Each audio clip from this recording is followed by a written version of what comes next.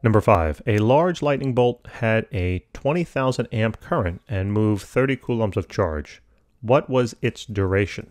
All right, so we know the current. The current is 20,000 amps. Remember, the unit of amp is really the same thing as saying a coulomb per second.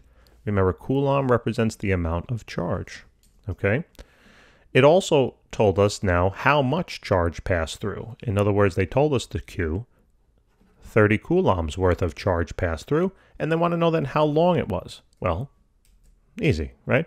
If you know how much charge passed per second, and you know that the total amount of charge that passed was 30 coulombs worth, how would we find that out? All it would simply be is just a division, right? You take the 30 and divide it by the 20,000. Right, in other words, you can think about this logically, or you can apply a formula. It doesn't really matter. We need to find time. So what's a formula that relates current, charge, and time? Oh, it's just the current formula. The current is equal to the change in charge passing a particular point divided by the change in time. If I need to solve this thing for time, just do a little whoop, little cross multiplication there. And if we notice then to solve for the time, all we need to do is know the charge and know the current. And we divide then the charge by the current.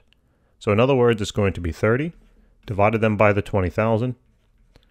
Make sure you have all the standard units, charges in coulomb. Current will be in amps, okay, or coulomb per second. Doesn't matter, they're equivalent. And all we need to do then is just plug it in to the calculator. So that's it. So this will be 1.5 times 10 to the minus 3 seconds. If you need that in milliseconds or whatever, you know what to do. Hopefully, right? Chapter 20 by now. I think you guys are good.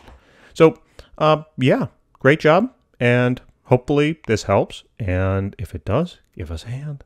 Hit that like button. All right, thank you.